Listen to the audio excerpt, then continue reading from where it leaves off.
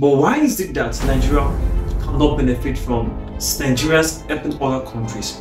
So in terms of quality, their quality is much inferior to the imported quality.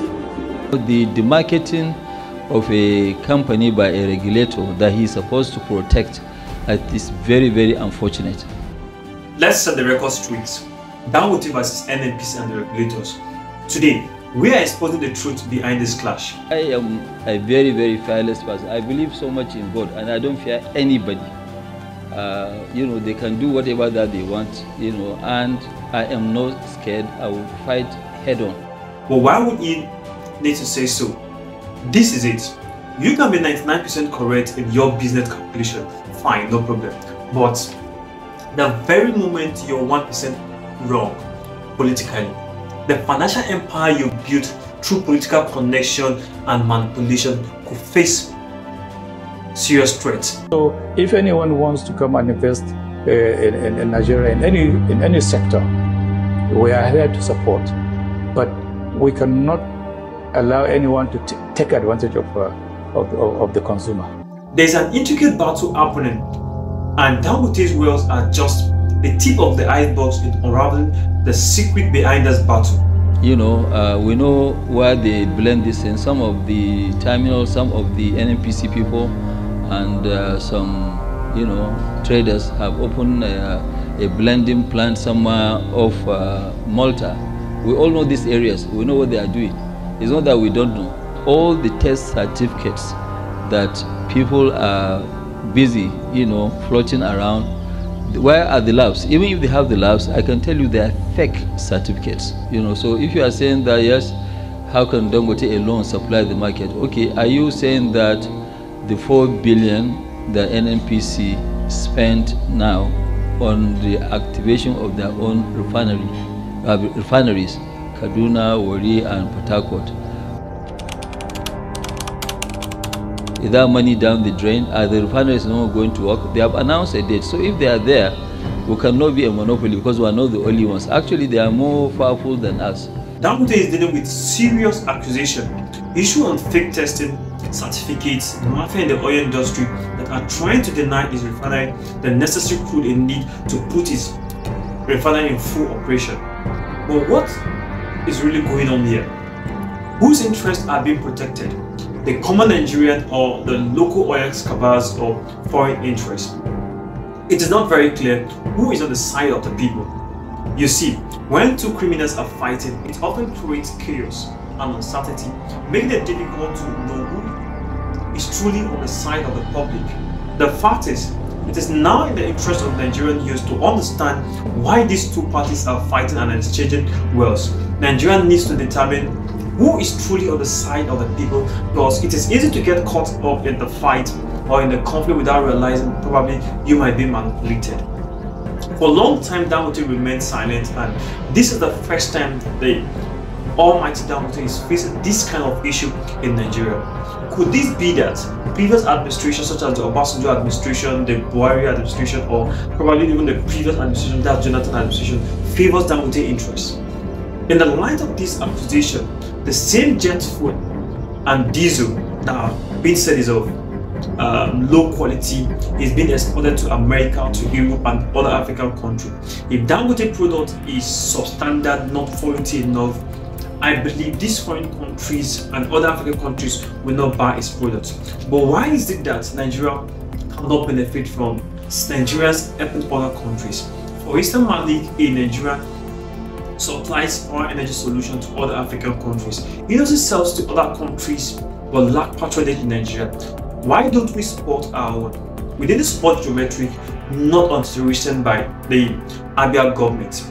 Now, Dangote is facing the same concern.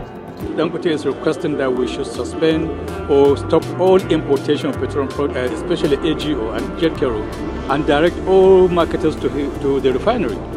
That is not good for the nation in terms of energy security, and that is not good for markets because of monopoly.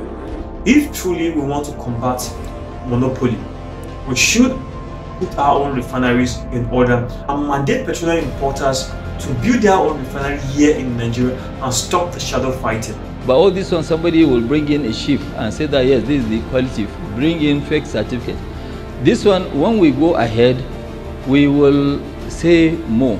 We will say more in the sense that we know where they blend this in. Some of the terminals, some of the NNPC people, and some traders have opened a blending plant somewhere off Malta.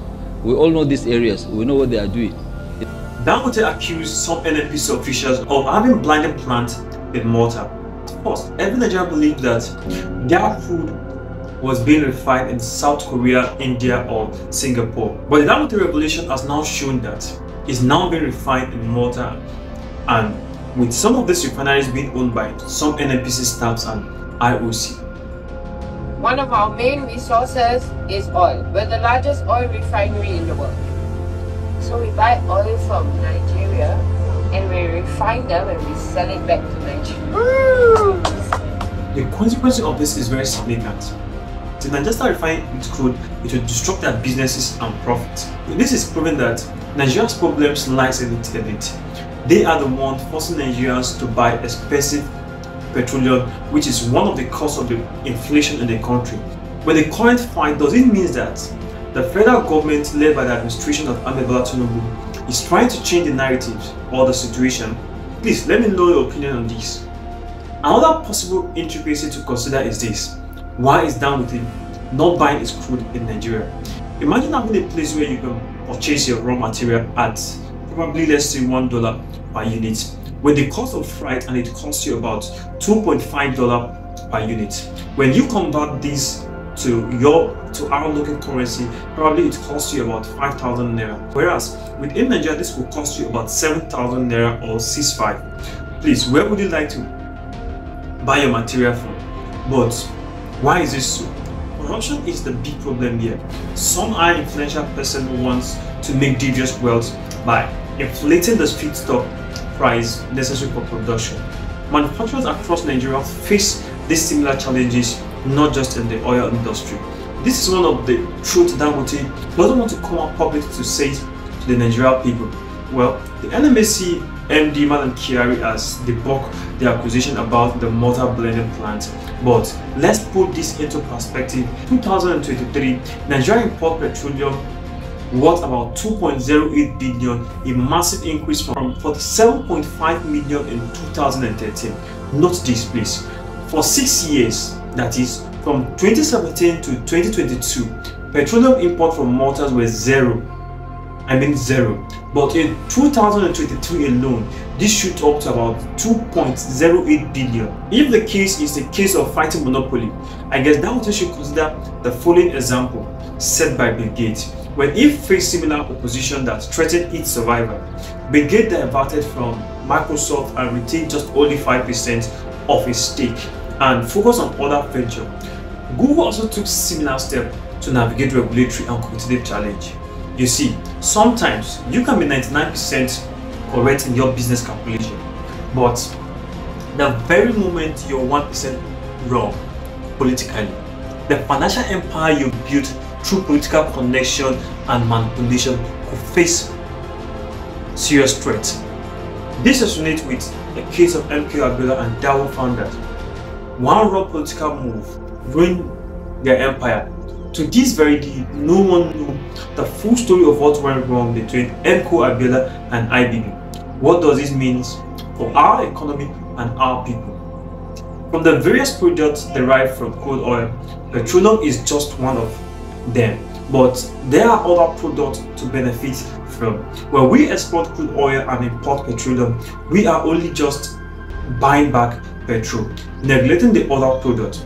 If we refine our crude oil here in Nigeria through the Dangote Refinery or the Dangote facilities, we would obtain fertilizer, kerosene, jet fuel, other valuable byproducts which we could use to power our manufacturing sector.